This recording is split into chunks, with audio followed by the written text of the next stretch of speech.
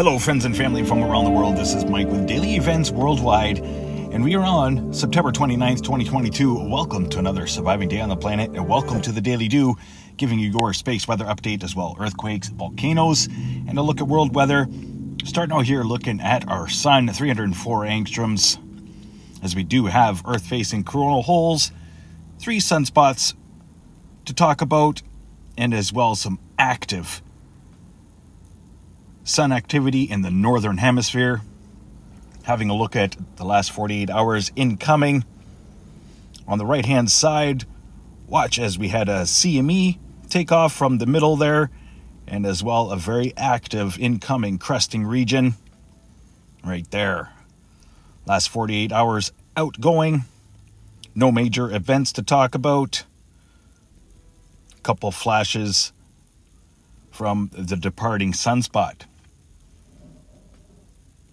But the big deal today is our coronal holes, which we're already seeing space weather effects from that, and as well the plasma filament eruption that took off from the northern hemisphere of our sun right here. Watch for a small explosion and the plasma to rip away. Very active incoming region. Multi-spectrum, the last 48 hours of events. Active region there, CME projected. Could give us a glancing blow, but probably not. It is more northern, but still very active incoming spot. We're going to be keeping an eye on that. And as well the plasma filaments that are stretched across both hemispheres right now. Having a look at another light, you can see coronal holes are Earth facing right now, and we've already seen an increase in the solar wind speed as we are over 500 kilometers per second right now. Amazing images brought to you by Solar Dynamics Observatory, and as well put together here with Daily Events Worldwide. I want to thank everybody for tuning in. Much love and prayers to everybody affected by Hurricane Ian. Solar X-ray flux remains heightened in a C-class range. It's been firing off the last little bit in an Earth-facing position. Looking at the ISWA Space Prediction Spiral, showing a CME taking off from our sun, but it is, as I said, in a more northern fashion, but set to give us a glancing blow this weekend coming up. Looking at a real-time solar wind, as we're sitting at about 513 kilometers per second right now, and you can see right there, this is where we started to really see the coronal hole wind stream affecting our magnetosphere. Have a quick look here at our pressure planes for our magnetosphere. This is how our pressure looks right now on our planet. And we've seen an increase in seismicity across the world. Minor earthquakes continue in Yellowstone, but nothing major.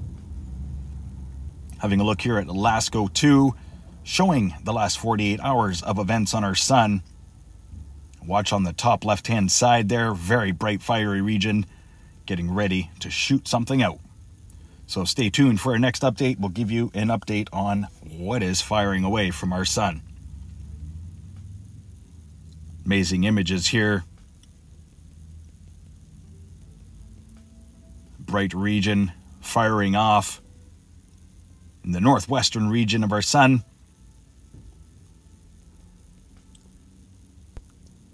There's a lot of activity coming our way.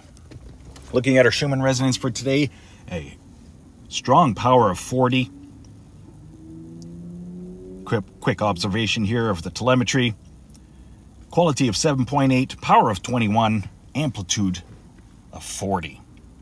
Now let's get to earthquakes past 24 hours.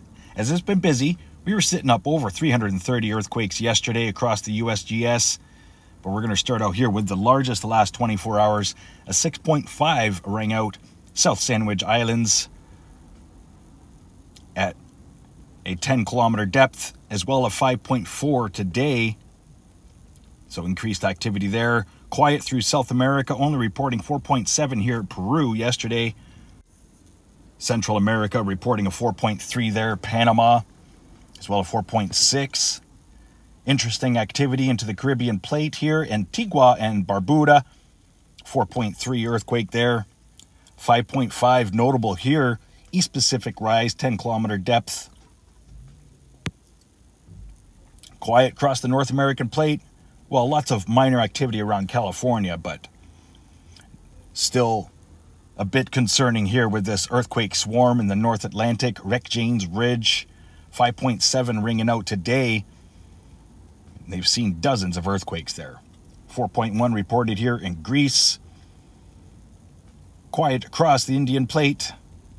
And notably quiet through Japan. 4.5 there, Peninsula, Russia. 4.9, Bonin Islands, south of Japan. As well, 5.1 there, Marianas Trench. 5.4, Papua New Guinea. As well, Vanuatu, 4.1, 293-kilometer depth. That's the deepest today, but the deepest the past 24 hours was in the Tonga region, 4.3, 546-kilometer depth, occurred yesterday. As well, notable earthquakes in the Gulf of California, 5.4 and a 4.2, Baja California. That was reported yesterday. And that's the last 24 hours for earthquakes across the planet. Bit concerning here, North Atlantic, Rick James Ridge, what's going on there? Give you a quick look here at the last 7 days across the planet for earthquakes. Much love again, everybody, and prayers to everybody affected by Hurricane Ian. Millions of people still without power as it is set to rage and rake up the eastern seaboard of the United States. Very notable action there. North Atlantic.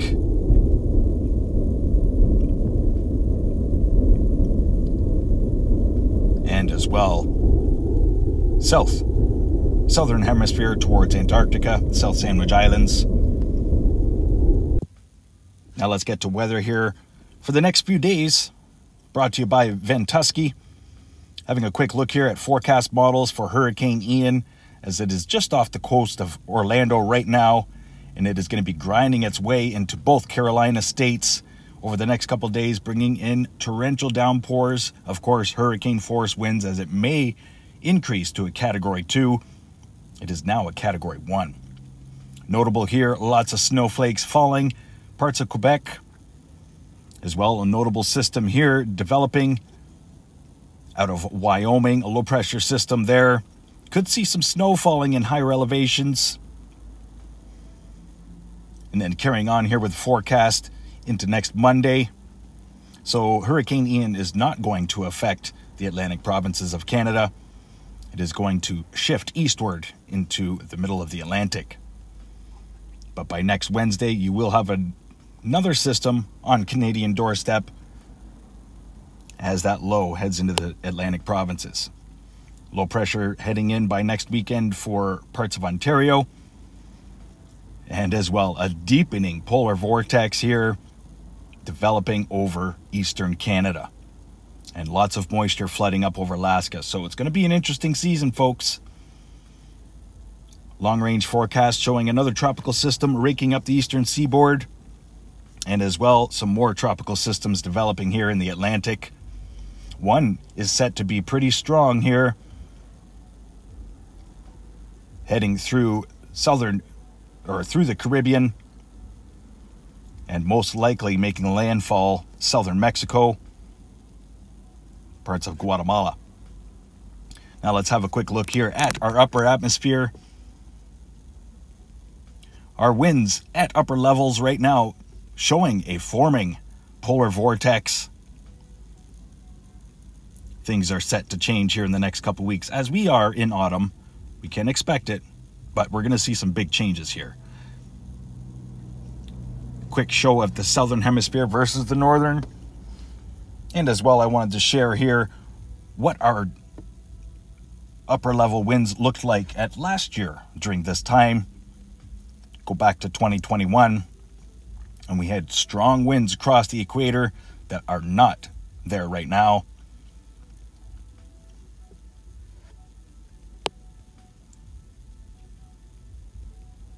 Look at the winds compared to now.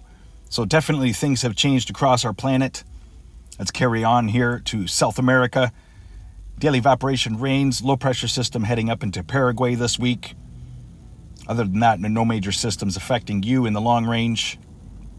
Overlooking Africa, drying out this week, except for western parts, western shorelines of Africa. Could see some pretty strong systems there.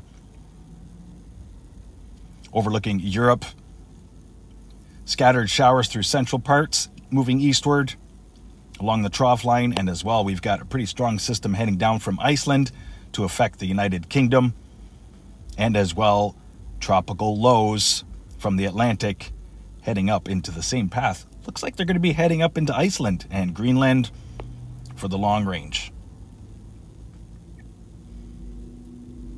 Overlooking Southeast Asia, we've got Tropical Storm Noru that has made landfall in Thailand. Watch for that low pressure system to continue on westward into India, parts of Pakistan. Overlooking Australia, you've got a low pressure system heading into western parts and will slowly make its way across the continent, bringing stormy conditions to eastern and southeastern parts.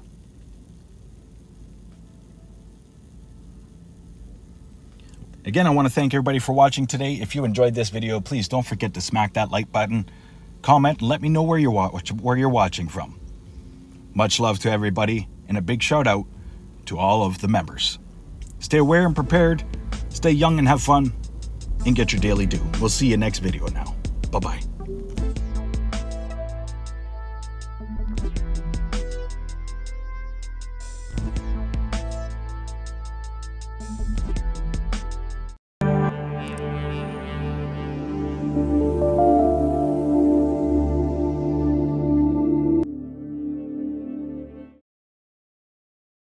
If you enjoyed today's video, please hit that like button, subscribe, share with your friends and family from across the world.